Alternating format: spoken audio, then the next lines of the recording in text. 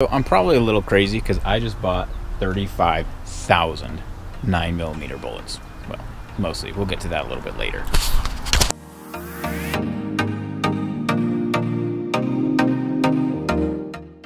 So if you do the math on that at 125 grains per bullet, that's about 650 pounds that I gotta carry.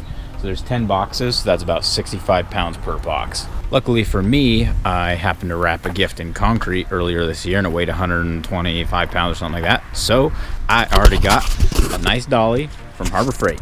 I just can't imagine being the poor mailman. Could you imagine he gets to work that morning and he's like, all of his friends are just laughing at him because they know that he got the truck with 650 pounds of bullets. So you know what, these things don't look too heavy? They are 65 pounds a piece. So that'll kill your back if you're not careful. They even have this sticker on it that says caution, heavy, 35 pounds and over. Yeah, try like 60 pounds and over. This thing is dang heavy. I mean, even to get it up, I gotta like put my whole weight into it. I'll show you here, but these tires, they're inflated properly, but they're really squished.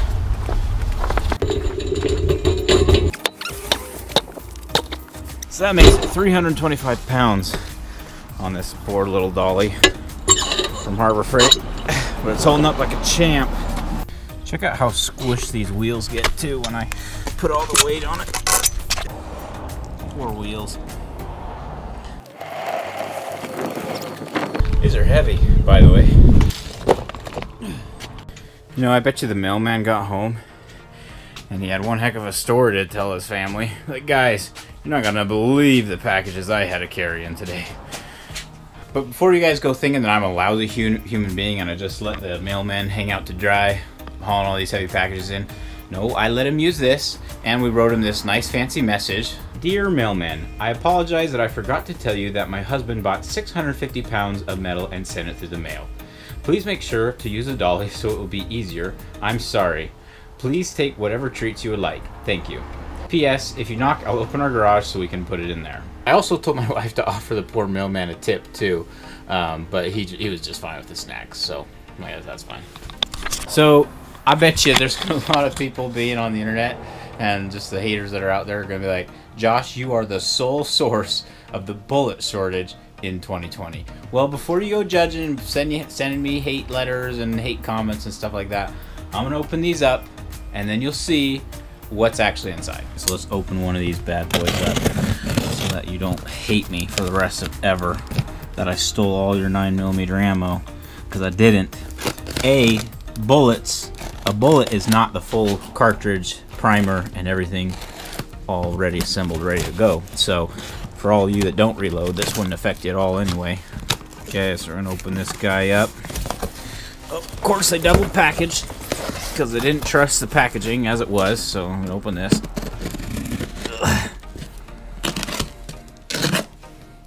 I wouldn't either if I was sending this to the mail. And you see, oh, what's that? What the heck? What is that? That ain't no bullet you recognize. Yeah, that's because it's not exactly a bullet quite yet. So yes, these will become 35,000 9mm bullets, but as of right now, they are not bullets, which is a real bummer.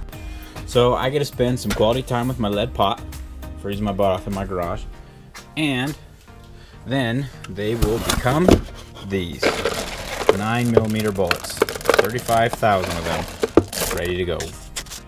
Also, disclaimer, I'm not only going to make 9mm bullets out of these, I'm going to reload 380, I'm going to reload 45 auto, which is a heavier bullet, so I'll get a lot less out of them. But at the end of the day, I'm going to have plenty of bullets. So I hope you guys like all my bullets that aren't quite bullets yet, and thanks for watching. Good luck finding ammo these days.